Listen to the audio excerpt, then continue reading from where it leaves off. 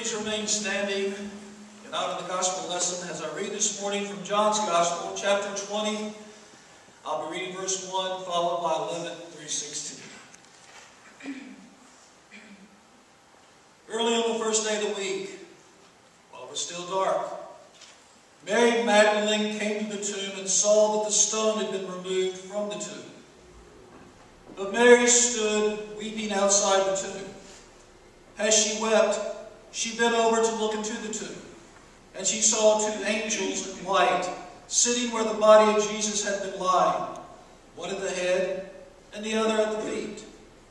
They said to her, "Woman, why are you weeping?"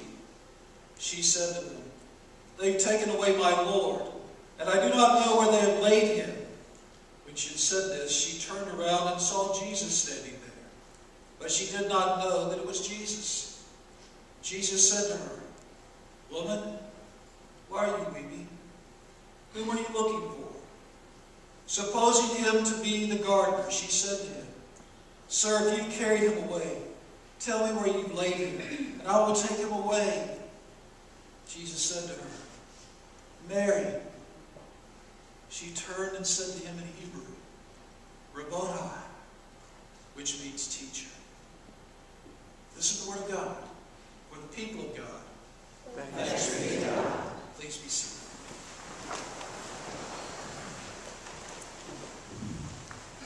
There's a story called The Secret Garden.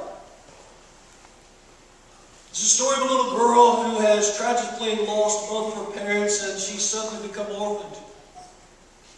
She's sent to live with her uncle. Her uncle has a huge estate.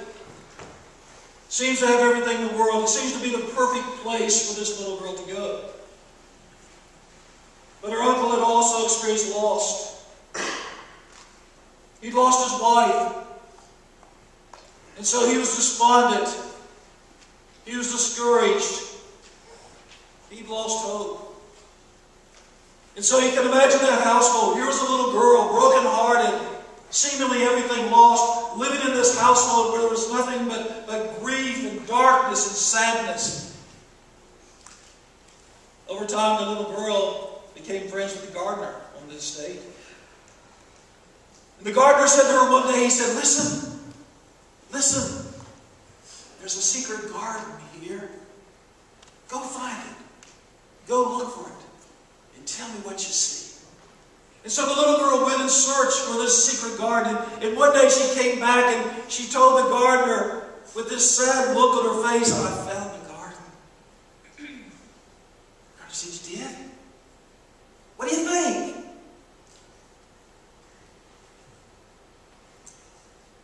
The garden's dead. It's covered in weeds. It's all grown over.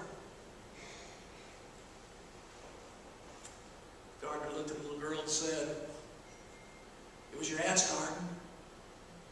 And I want you to look a little closer at it. Because, in gardens, everything is wick. W-I-C-K. And she said, "Wick? What is wick?" And he says, "Well, wick means that even when you see things that look like they're dead, even though it seems like things they have no life, when things are wick, life is still there." And the little girl, she brightened up and she said, Oh, you mean the garden will grow then?" And the gardener said to the little girl, "Yes, it will grow. And it will be the grandest garden you've ever seen." And that garden did grow. It bloomed. It blossomed. And the little girl, she was encouraged. And her uncle, seeing his wife's garden regrowing and back to life, he became less discouraged and hopeful. And they both found life in the darkness of that garden that has now come back to life. The garden lived again.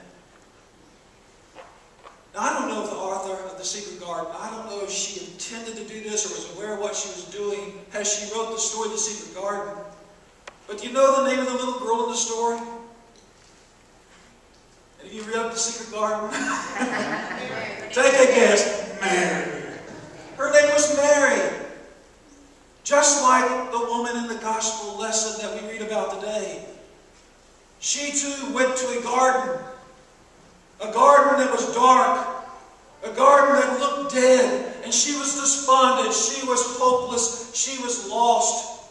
She comes in her grief and her doubts, but with the first rays of sunlight, Mary notices there's something very different about the garden. The stone that had sealed the tomb has been rolled away. And Mary doesn't go any closer at this point. She runs away from the garden. She runs to go tell Peter and John that something's wrong at the garden.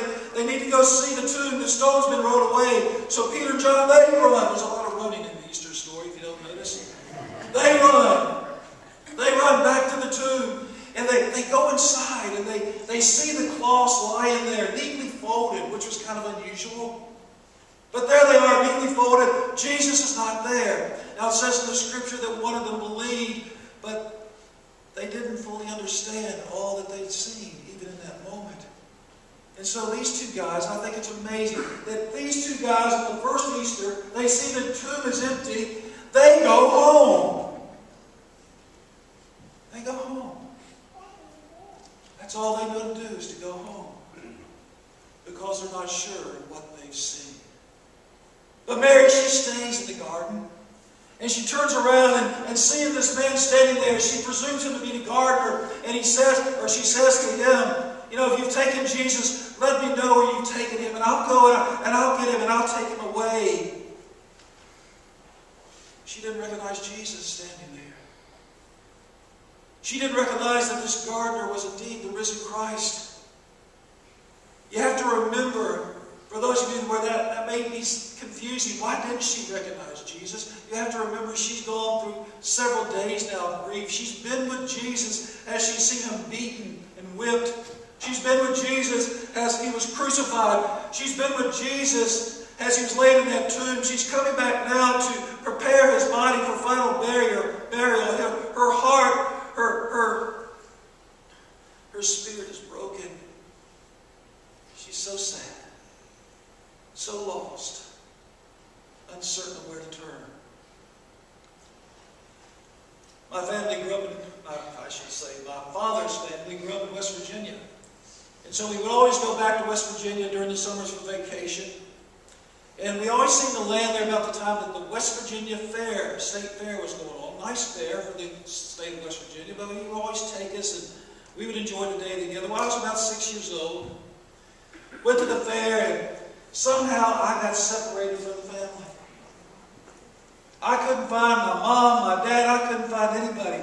So rather than being the smart little child that I wasn't, I started, rather than staying in one place, I started moving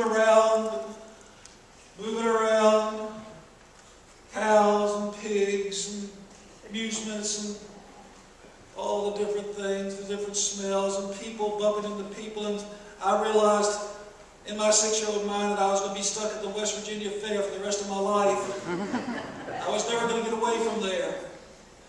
And I'd bump into people and I wouldn't recognize who they were because my eyes began to fill with tears. I was sad, I was despondent, and I would bump into people, I'd hear voices, but nothing made sense. I was lost. And I began to be overwhelmed with this feeling of hopelessness. And again, my eyes began to swell as the tears continued to come. And then I bumped into this man. I didn't know who it was, but he held me. And I looked up and I couldn't recognize who he was because my eyes were so filled with tears.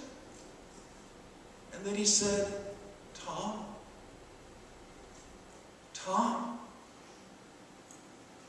And my face brightened. My fears were relieved. Because in that voice and in my name being spoken, I knew it was my Father. I knew he had found me.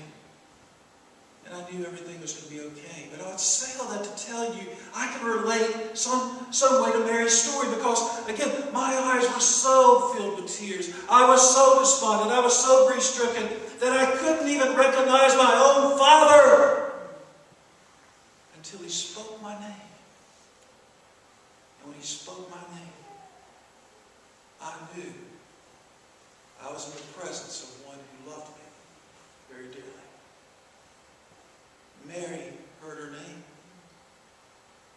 wasn't until then that she turned and said to him, Teacher. She heard her name spoken by Jesus in a way no other person could speak her name. It was full of love. It was full of compassion. It was full of hope. She turned to him.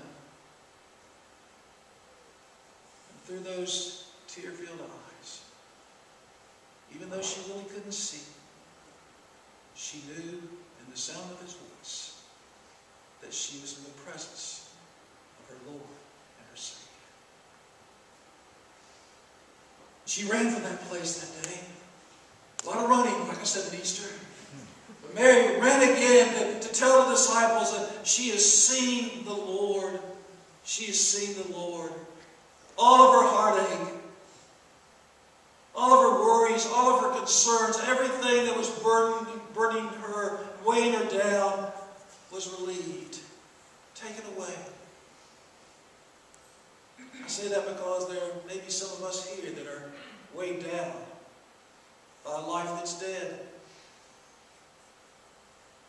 So much hurt, so much pain, so much discouragement, so much hopelessness. Wondering sometimes if God really cares. Wondering if God is really there, if God really is watching over you. It's been said that we crucify ourselves between two thieves every day. The thief of regret for yesterday and the thief of fear for tomorrow. Today we're reminded that the cross of our disappointment, the grave of our lost hope, the tomb of our broken hearts have all been defeated. You see, the great Easter truth is not that we are to live newly after death. Eternal life doesn't begin after we die. Eternal life begins the day you accept Jesus Christ as your Lord and Savior. We are to live new today in the here and now by the power of His resurrection, by the new life He gives us. Not to live life for all eternity. Yes, that's a part of it. But to live abundant life here and now and today.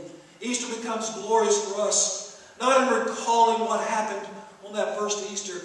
To simply recall together here today in worship and recall as the body of Christ what happened on Easter Day is like John and Peter.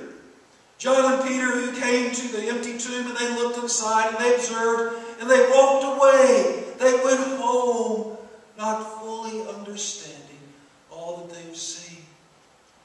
To simply recall Easter today is to walk away from here to go home not fully understanding what we have seen. Instead, I invite you to experience the joy of Mary. In the presence of the resurrected Christ, hope is restored, burdens are lifted, all fear is gone. Love washes over her as she runs from the garden to share the good news that Jesus is alive.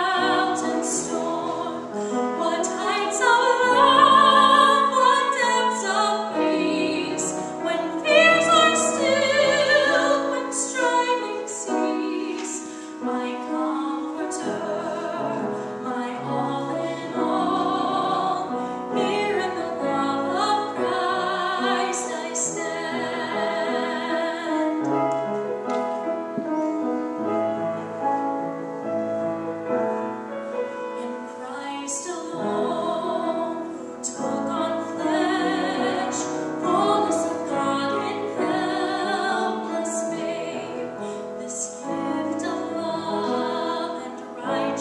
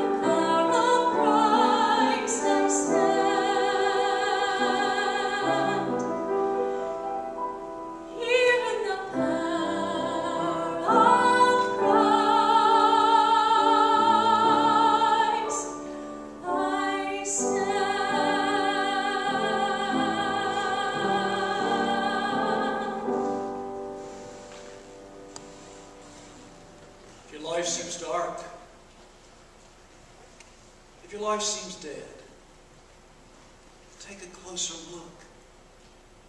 Because through Jesus Christ, your life is wick. There is life where it seems like there's no life. There is hope where it seems like there's no hope. There's healing where it seems like there's no healing. In Christ alone, we have received resurrection power. In Christ alone, you can be born again. You can be raised to a new life. You can have the hope and the promise of life eternal. In Christ alone. That's what Easter is all about. It's our celebrating the risen Christ, the one who conquered death, the one who comes into the darkness of all our lives to bring light. In Christ alone, we have hope that in life, in death, in life beyond death, God is with us. We are not alone. Thanks be to God. Amen. He is risen. He is risen indeed. He is risen. He is risen indeed. Thanks be to God. Let's stand and sing our closing hymn as we sing.